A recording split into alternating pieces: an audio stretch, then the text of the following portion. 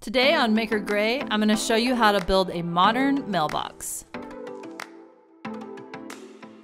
I think it's fair to say that this mailbox has seen better days. It's missing its flag, the numbers are gone, the paint is coming off, and it's just all around dated.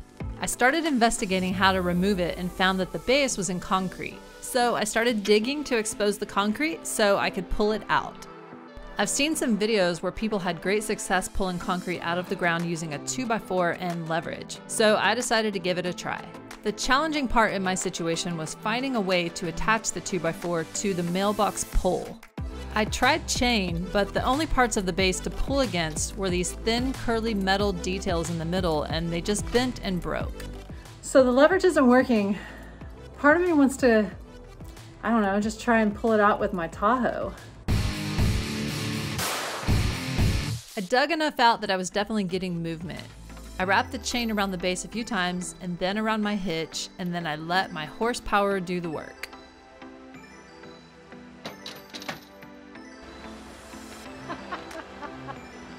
It totally worked.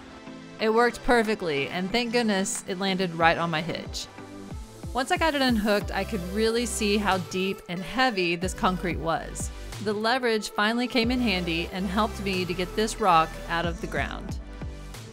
With that out of the way, I could get to work on digging a bigger hole. I'm going to make a concrete pad for my mailbox to sit on, but if you'd rather just put your post right into the ground, you can totally skip this step.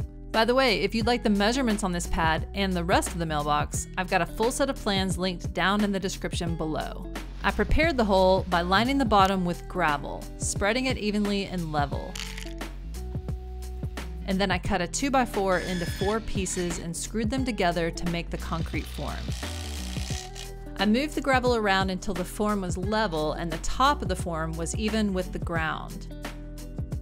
And then I took wooden stakes and hammered them in around the form to secure it into place.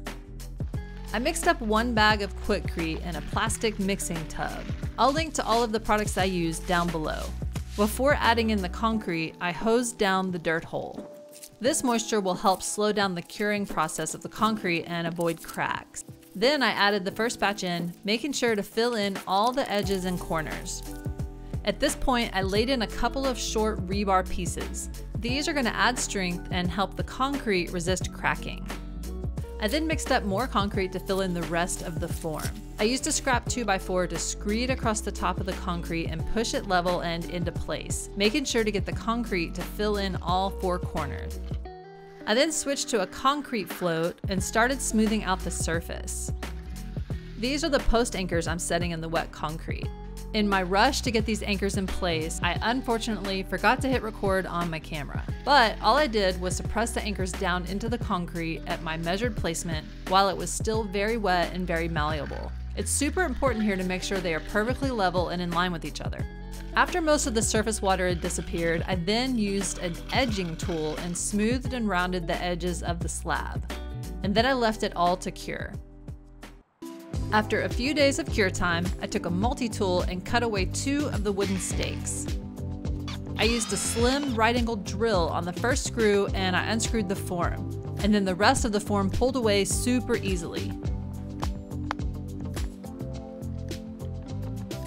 And then I filled back in the edges with dirt. The inside base of this mailbox is made with pressure-treated lumber. I took a 4x4 and a 2x4 and I cut them to size on my miter saw. And again, I've got all of the dimensions for you lined out in the plans linked below. I set the longer post in the back and perfectly leveled it with shims, confirmed by a post level. I clamped it into place and then marked where the holes for the bolts will go. And then I repeated all the steps for the shorter front post. I drilled out the holes, and then I put the post back in place and knocked in the bolts, which are galvanized for exterior use.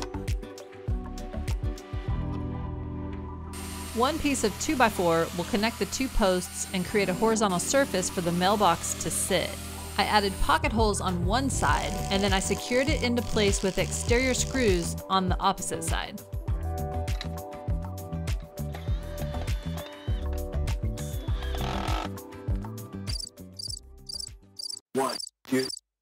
The last baseboard to add is this front 2x4 here, which will give me a little more meat to the base. I used my jigsaw and I cut out a notch where the bottom of the board will butt up next to the post anchor and the bolt heads.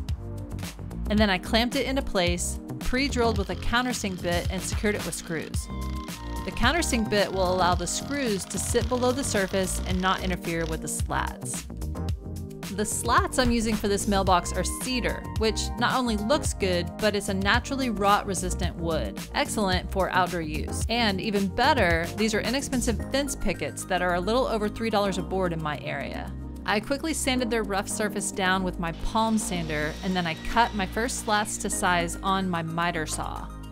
I then made sure my first board was level and I clamped it into place.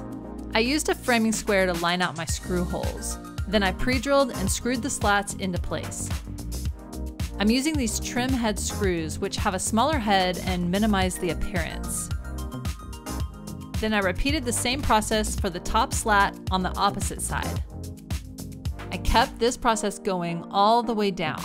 I'd measure each side, cut the boards, clamp them into place, and then screw them in. I wanted a 1/8 inch gap between each slat, and I found that a steel carpenter square was the perfect spacer. Taking the time to make sure your screws are in line all the way down will really make a difference in the finished look. The very bottom boards needed to be shorter, so I cut them to size with my circular saw, and then I secured them in place. I continued this same process for these top 2 boards. Next, I measured to cut the front trim board. I set the mailbox in place and noticed that the door opening would hit the top trim piece. So I cut it to width with my circular saw, and then I cut the length a little short so the trim didn't interfere with the door, and then I screwed it into place. The back trim piece butts up next to the post bolts. To keep the board flush, I used a Forstner bit and cut away a little wood where the board and bolts meet, and you can see how it now sits flush. And it was at this point that I stepped back and took a look, and I realized that I didn't really like how this front missing trim showed here. So I decided to cut a scrap and fill it in.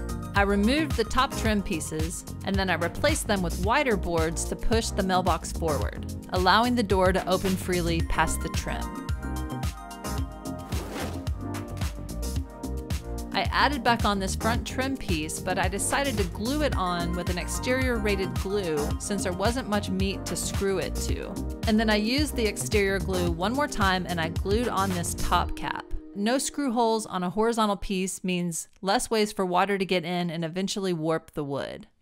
The last thing to do before adding the mailbox was to add some finish. I love the way cedar looks, and I wanted a finish that would preserve the natural cedar color and prevent it from turning gray over time. I'm using Total Boat's Halcyon Clear Varnish, which is an excellent choice for exterior projects. It is super easy to apply via roller, brush, or even spraying. It provides excellent UV protection from the sun, it dries fast so you can apply another coat within an hour, and it dries to a clear satin finish that accentuates the wood grain and improves clarity. This particular mailbox is made with a recessed area in the bottom, preventing it from sitting level on my base. The back lip sits on the surface and the front lands in the recessed area. So to fix this, I screwed in a scrap at the front that will never be seen and will push it back into level.